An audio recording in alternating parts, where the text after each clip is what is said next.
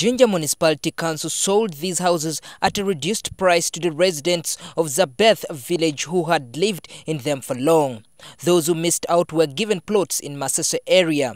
But confusion ensued when some of the residents who had moved to occupy the Masese land found that an investor had already taken it.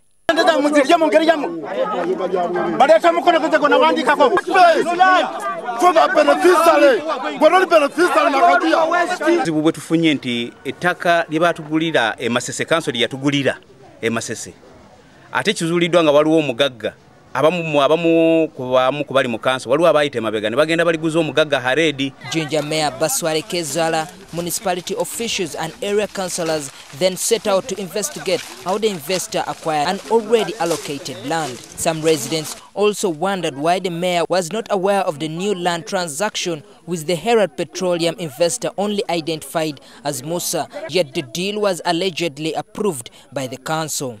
The mayor's team later surveyed the 15.4-acre piece of land. Unfortunately, there could be some individuals within the municipal council sold up that land to Musa Hared, and now is also claiming ownership. We hear that also could have gotten a land title. Later, after meeting, Kezaala announced that the process of allocating land and houses in Walukuba-Masese division will be completed in 2 months to avoid more wrangles.